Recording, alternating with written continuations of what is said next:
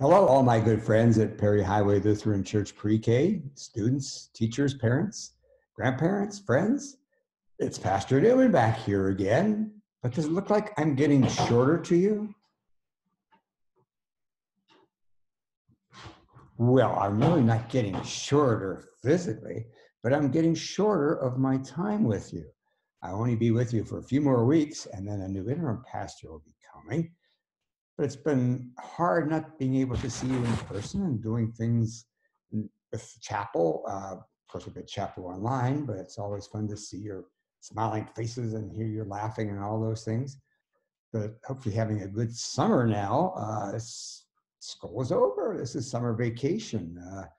And I hope you're enjoying the sunshine. It's supposed to get really warm this week, and it's been really nice over the weekend. But I'm happy to be back with you again, and I'm ready to sing a few songs with you. Start off with a few songs, and I have some surprises for you today, okay? First song is going to be, I have that joy, joy, joy, joy down in my heart. So you get ready to sing with me, okay?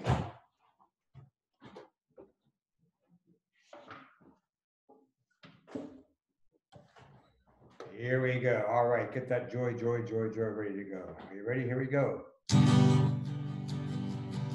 I have that joy, joy, joy, joy down in my heart. Where? Down in my heart. Where? Down in my heart. I have that joy, joy, joy, joy down in my heart. Where? Down in my heart to stay.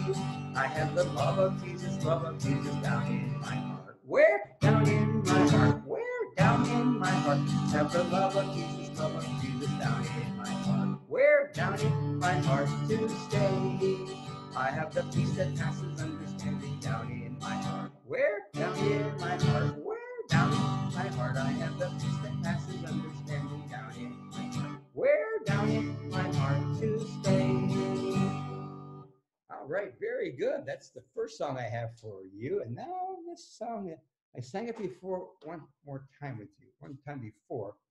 It's called All God's Critters Have a Place in the Choir, because it's going to be what I'm going to be talking about today with you. All God's critters, all God's amazing creatures. So you may not know the words to this, but you can listen. Maybe you can follow along and think about all these critters, all these animals that I'm going to be singing about, animals and birds and different things. Okay. All God's critters got a place in the choir. Some sing low and some sing higher. Some sing out loud on the telephone wire. Some just clap their hands or paws or anything they got now. Listen to the bass, it's the fish on the bottom where the bullfrog croaks and the hippopotamus runs and runs with a big to do. And the old cow just goes woo. Dogs and the cats, they kick up the middle, and the hummingbird hums and the cricket fiddles, the donkey brays and the pony neighs, the old coyote, oh! Listen in the trees where the little birds sing on the melody with the high note ring, and the owl hollers over everything, the jaybird disagrees. Singing in the nighttime, singing in the day, the little duck quacks and he's on his way. The opossum ain't got much to say, the porcupine talks to himself.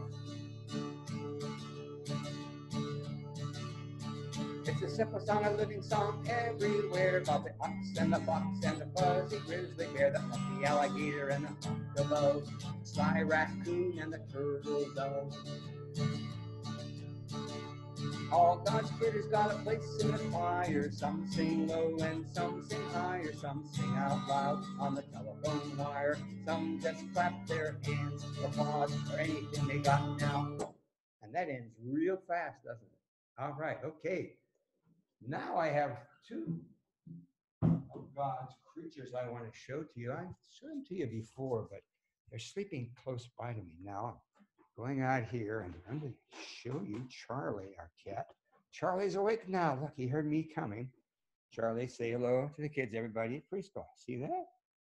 That's Charlie. See him? There he is. Charlie's a very good cat. He's going to be a greeter, I think, someday in a pet store because he likes people.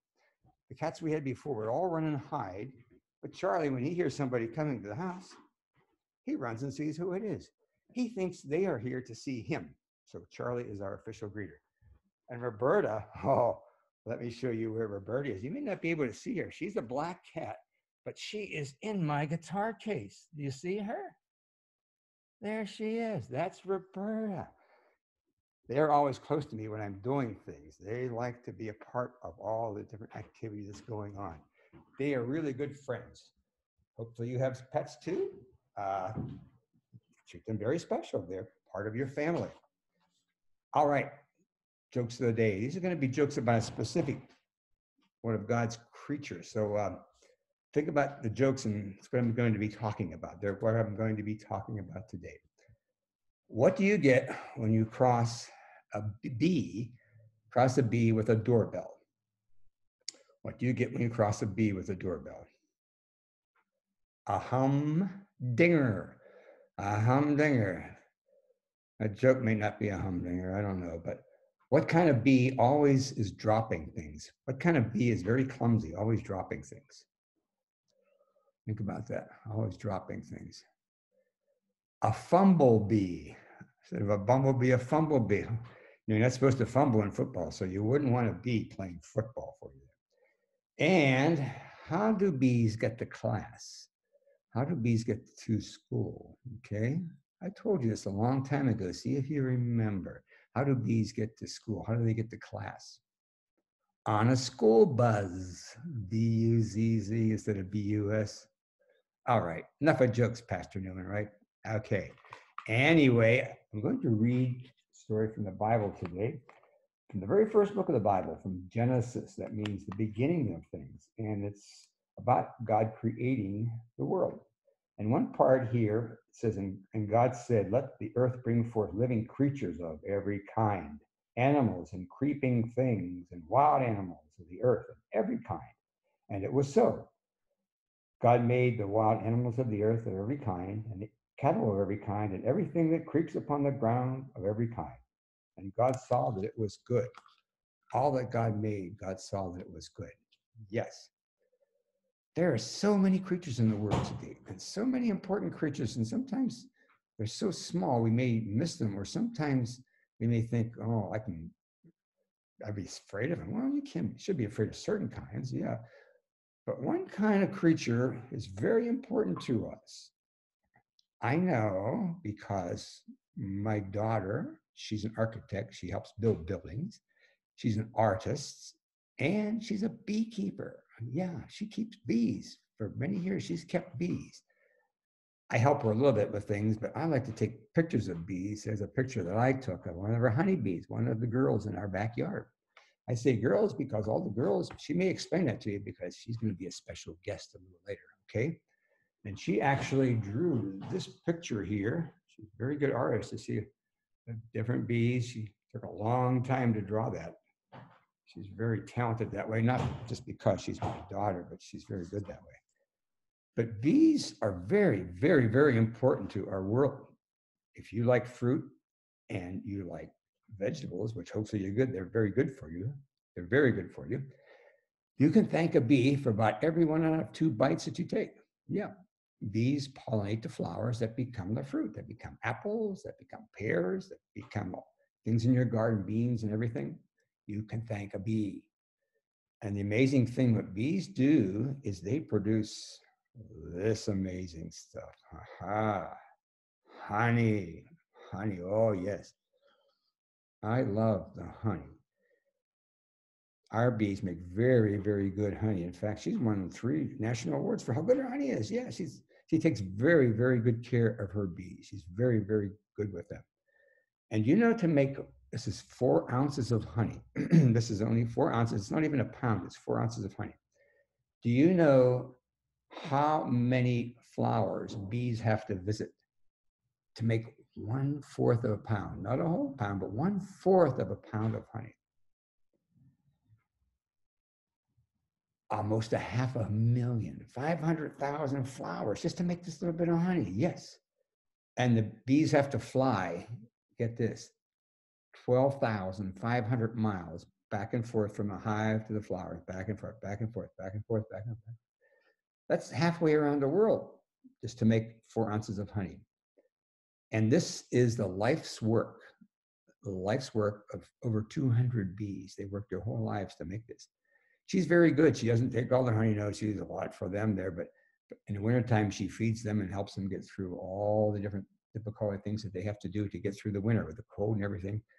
They can't fly all year long. They have to stay inside their hive. They keep warm by eating the honey, and they can't wait in the spring to get out and start flying around and doing all different things. So honey is a very, very important food item. When you're under 1 year old, you should not eat honey. You know, it's not good for babies, for young children. But it has a lot of antioxidants and vitamins and minerals and things that if you had to live on one food, they say honey would keep you alive. It's really sweet, but it's not the same as sugar. It acts the same way, but it metabolizes. It goes into your body a little slower. So it's very, very, very good. And it tastes so good. And every honey is different depending on what type of flowers the bees are visiting. Yes. Yeah, it's a completely different taste to them. So anyways, I'm going to pause for a little bit, okay? And when you see me again, I'll be in a different place with my daughter, Christina. So you just hold on a little bit. You hold on, and wait until I'm back with a surprise. Surprise, it's Pastor Newman back again. I'm outside our house, as you can see behind me there. We live in Shaler Township, actually in the house that my grandfather built in 1916. And one of the things I saw when coming out the door is pretty amazing. Let me show you right here on the ground. I have to switch the camera around here. Maybe I can't. I can't. Look at this here. It is a 4-leaf clover. Can you see that? Hopefully you can see that 4-leaf clover. Our daughter Christina is over here.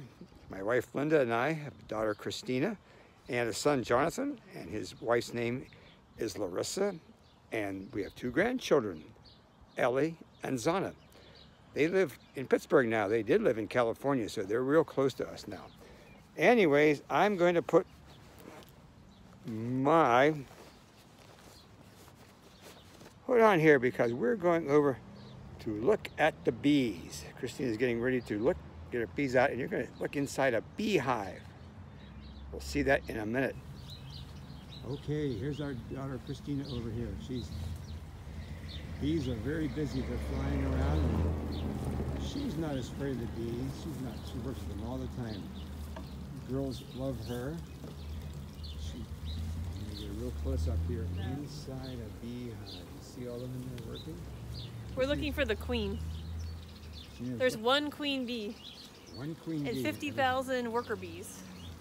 50,000 bees in one hive. Just trying to find the queen, but sometimes it takes a while.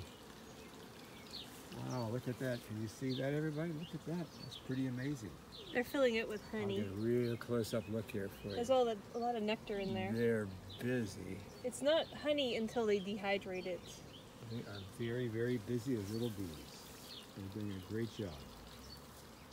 This is smoke. Why do you have smoke going, Christine? To keep the bees calm. Keeps the bees calm while she's working with them. So they don't get hurt. She's helping them. I don't use a lot of smoke. Not a lot of smoke. Wow, look at this. They're coming around this frame here. This is called a frame. It looks like they are leaving room open for a queen to lay eggs. How many? They put the babies in here. How many eggs does a queen lay in a day, Christina? In peak season, about 1,500 to 2,000. Wow, that's a lot of work. Queen doesn't have an easy life as a bee. She keeps very, very busy. Keeps the whole hive going. How long does a bee live normally? A worker bee lives about 6 weeks in the summer, and about 4 to 5 months in the winter. That's and a pretty queen amazing. bee can live up to 5 years, but a lot of times they live about 2 years. Look at all the bees here. They're already making their honey inside there. The queen was up in here. There are eggs up in here. The queen was up there. It's a good sign. This is the honey in top. There's more. So this here where it's capped is honey, and this is nectar that they're dehydrating by fanning their wings. And when it gets drier, then they cap it and it stays nice and preserved. That's how they preserve their food, by dehydrating. I call Christina the queen bee. She has all these. No, I'm not. I'm actually a worker bee. She's a worker bee. But she keeps the other bees going. I'm not a queen bee. How many hives do you have, Christina? We're managing about 100 hives right now. That's a lot of hives. And how many bees are in a hive? About 50,000 for a full hive. 50,000 bees in one hive. And they all know to go back to their same hive when they leave in the morning. Yeah. They memorize their surroundings. How do they know where to go for the flowers? They're smart. They memorize their surroundings. Do the other bees come back and tell them where the flowers? Yeah, they have a language. It's a dancing language, and also using scent on their body, so they know the smell of the flower they're looking for. Very interesting. And so they navigate. How do they navigate back and forth? By the sun? They use the sun. By the sun. So it's a really sunshiny day today, so they're able to tell the other bees which direction to go. that's box. And there's box upon box there. There's a lot of bees on top there. Do they want to count them? Oh, there's one bee that looks like it's spelling. No, it's a spelling There's a bee. dancing bee. There's a dancing bee. See them dancing there? What are they doing when they're dancing like that? That one I think is like a cheerleader bee. I think it's kind of getting everybody stimulated. It's kind of like basically giving them a pep talk. Wow, okay. Get out there and get that honey while it's nice and sunny. All right, well, thank you very much, Christina, for this very special treat inside a beehive. Thank you. I'll let you finish your work there, and I'm going to now say goodbye to everybody. It's time to say goodbye to everybody. I'm going to take my veil off. Doesn't bother Christina. All the bees, they know her. But anyways, thank you for dropping by today. We're going to have a little word of prayer before we close things, so let us pray. Almighty God, thank you for the wonders of nature, for the amazing world, for all the creatures you have created. Help us always to protect them. Thank you for the blessings you give to us and our families and our friends, mothers and fathers, grandparents, all those people who make our life so special. Thank you, Lord, for every blessing every day. In your name we pray. Amen. Okay, now I've got a fly butterfly, very appropriate for today, and also, don't worry, be happy. God bless you all. Goodbye now.